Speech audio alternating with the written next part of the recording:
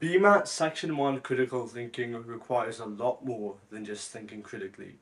It requires strategies, and that is what this video is here to tell you about. My name is Firaz, I'm a Cambridge medical student, and in this video I'm going to teach you guys how to absolutely smash BMAT critical thinking. So just first of all, in terms of critical thinking, you have a couple different question types. You have conclusion style questions, you have assumption style questions, you have strength and weaken questions.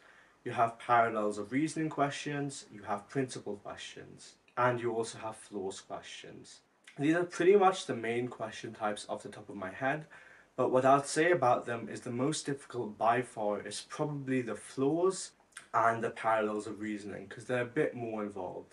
And if you guys want to know the techniques to getting these questions right almost every time that we used to score 6+ in section 1, make sure to check out sigmamed.co.uk.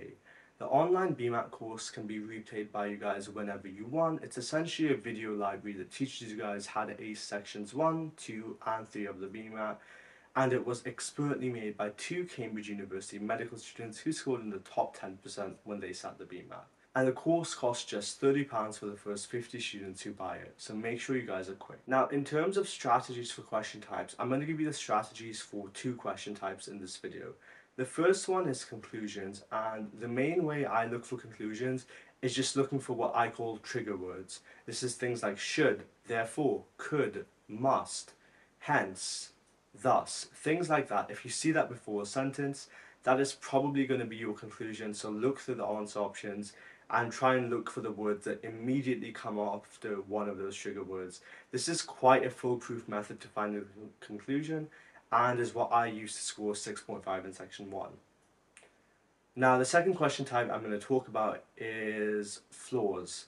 So with flaws, you have a number of different flaws in a hierarchy, and the next question type I'm going to talk about is parallels of reasoning.